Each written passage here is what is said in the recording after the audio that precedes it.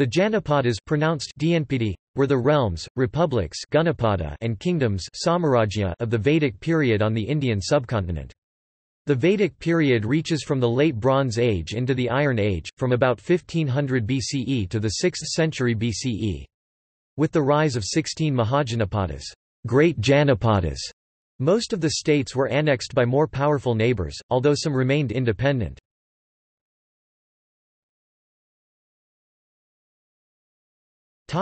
Etymology. The Sanskrit term Janapada is a Tatpurusha compound term, composed of two words, Janas and Pada. Jana means people or subject, cf. Latin cognate genus, English cognate kin. The word pada means foot, cf. Latin cognate pedis. From its earliest attestation, the word has had a double meaning of realm, territory, and subject population, cf. Hittite pedon, place. Linguist George Dunkel compares the Greek andrapodon, slave, to pi asterisk pedum, fetters, i.e., what is attached to the feet. Sanskrit padam, usually taken to mean footprint, trail, diverges in accent from the pi reconstruction. For the sense of population of the land, Padasya Janas, the inverted Padajana would be expected. A primary meaning of place of the people, Janasya Padam, would not explain why the compound is of masculine gender. An original Dvandva, land and people, is conceivable, but a dual inflection would be expected.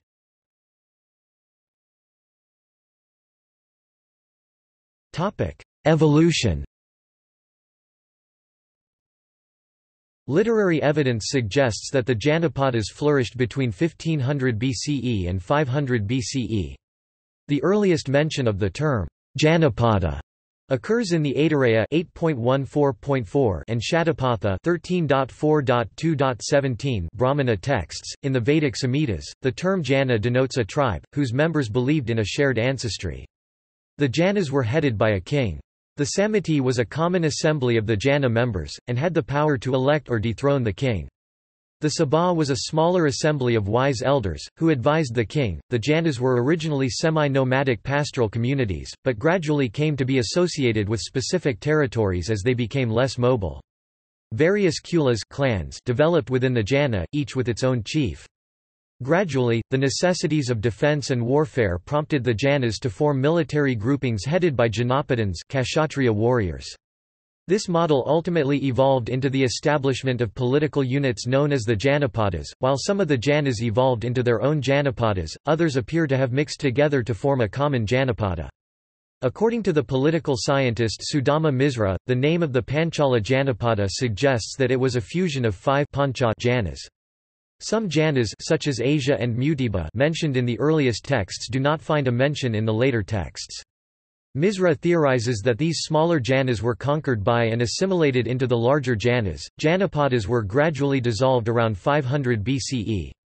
Their disestablishment can be attributed to the rise of imperial powers such as Magadha within India, as well as foreign invasions such as those by the Persians and the Greeks in the northwestern South Asia.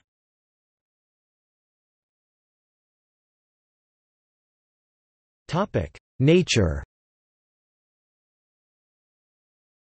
The Janapada were highest political unit in ancient India during this period. These polities were usually monarchical, though some followed a form republicanism, and succession was hereditary. The head of a kingdom was called a rajan or king.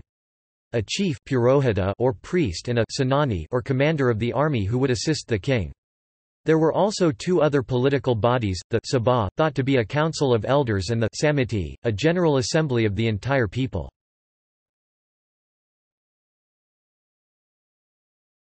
The boundaries of the kingdoms. Often rivers formed the boundaries of 2 neighbouring kingdoms, as was the case between the northern and southern Panchala and between the western Pandava's kingdom and eastern Kaurava's kingdom Kuru. Sometimes, large forests, which were larger than the kingdoms themselves, formed their boundaries, as was the case of Naimisha forest, the Naimisharanyam between Panchala and Kosala kingdoms. Mountain ranges like Himalaya, Vindhyachala and Sahyadri also formed their boundaries.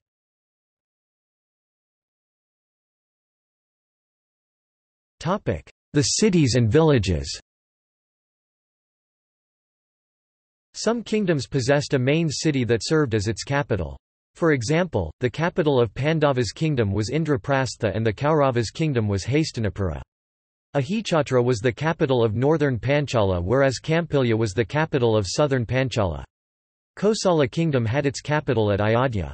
Apart from the main city or capital, where the palace of the ruling king was situated, there were small towns and villages spread throughout the kingdom, from which tax was collected by officers appointed by the king. What the king offered in return was protection from attack by other kings and robber tribes, as well as from invading foreign nomadic tribes. The king also enforced law and order in his kingdom by punishing the guilty.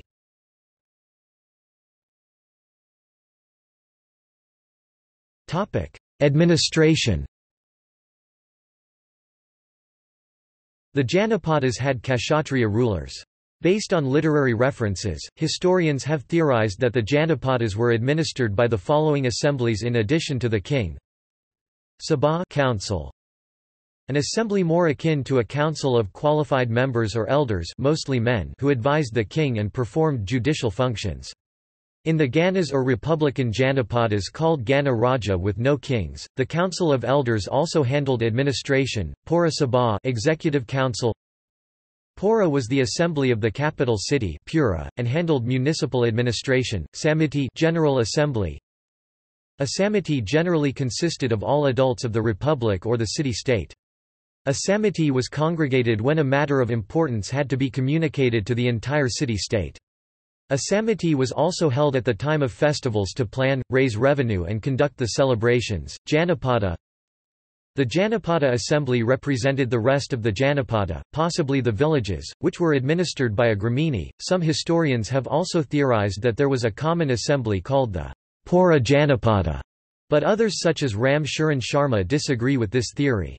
The existence of Pura and Janapada itself is a controversial matter. Indian nationalist historians such as K. P. Jayaswal have argued that the existence of such assemblies is evidence of prevalence of democracy in ancient India. V. B. Misra notes that the contemporary society was divided into the four varnas besides the outcasts, and the Kshatriya ruling class had all the political rights. Not all the citizens in a Janapada had political rights. Based on Gautama's Dharmasutra, Jayaswal theorized that the low-caste Shudras could be members of the Pura assembly. According to A. S. Altekar, this theory is based on a misunderstanding of the text. The term, Pura, in the relevant portion of the Dharmasutra refers to a resident of the city, not a member of the city assembly. Jayaswal also argued that the members of the supposed Pura Janapada assembly acted as counselors to the king, and made other important decisions such as imposing taxes in times of emergency. Once again, Altekar argued that these conclusions are based on misinterpretations of the literary evidence.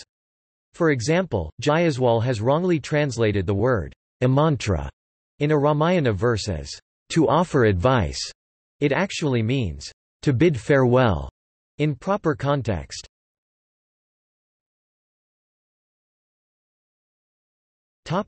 Interactions between kingdoms. There was no border security for a kingdom and border disputes were very rare. One king might conduct a military campaign, often designated as Digvijaya, meaning victory over all the directions, and defeat another king in a battle, lasting for a day. The defeated king would acknowledge the supremacy of the victorious king. The defeated king might sometimes be asked to give a tribute to the victorious king. Such tribute would be collected only once, not on a periodic basis. The defeated king, in most cases, would be free to rule his own kingdom, without maintaining any contact with the victorious king. There was no annexation of one kingdom by another. Often a military general conducted these campaigns on behalf of his king.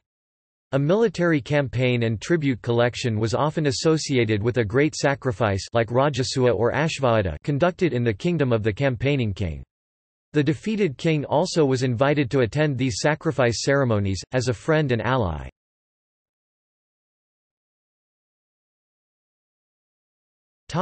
New kingdoms. New kingdoms were formed when a major clan produced more than one king in a generation. The Kuru clan of kings was very successful in governing throughout North India with their numerous kingdoms, which were formed after each successive generation. Similarly, the Yadava clan of kings formed numerous kingdoms in central India.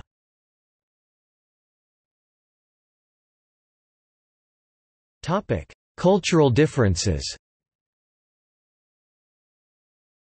Parts of western India were dominated by tribes who had a slightly different culture, considered non-Vedic by the mainstream Vedic culture prevailing in the Kuru and Panchala kingdoms.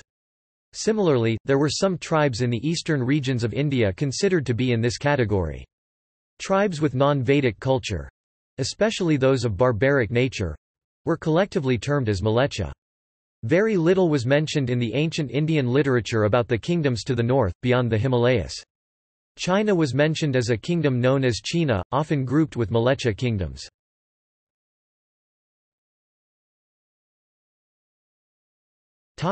List of Janapadas.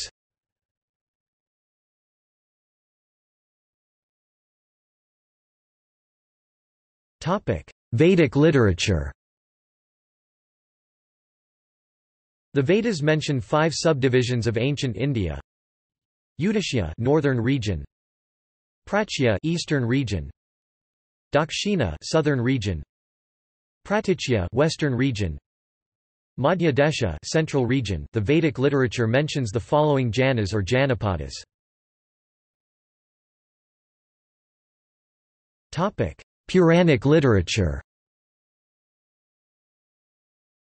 The Puranas mention 7 subdivisions of ancient India: Udishya, northern region; Prachya, eastern region; Dakshinapatha, southern region; Aparanta, western region; Madhya Desha, central region; Parvata Shrayan, Himalayan region; Vindhya Prashtha, Vindhyan region. According to research by political scientist Sudama Misra, the Puranic texts mention the following Janapadas.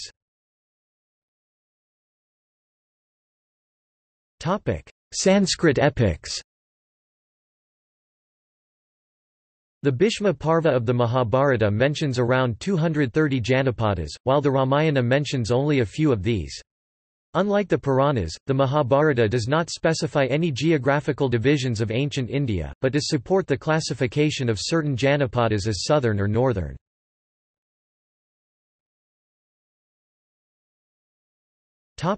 Buddhist canon. The Buddhist canonical texts, Anguttara Nikaya, Digha Nikaya, Chula Nidesa, although with some differences between them, primarily refer to the following 16 Mahajanapadas, great Janapadas.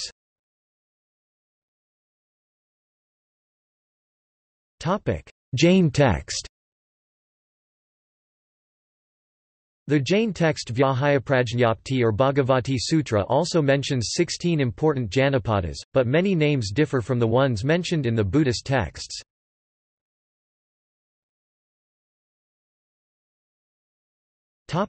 See also: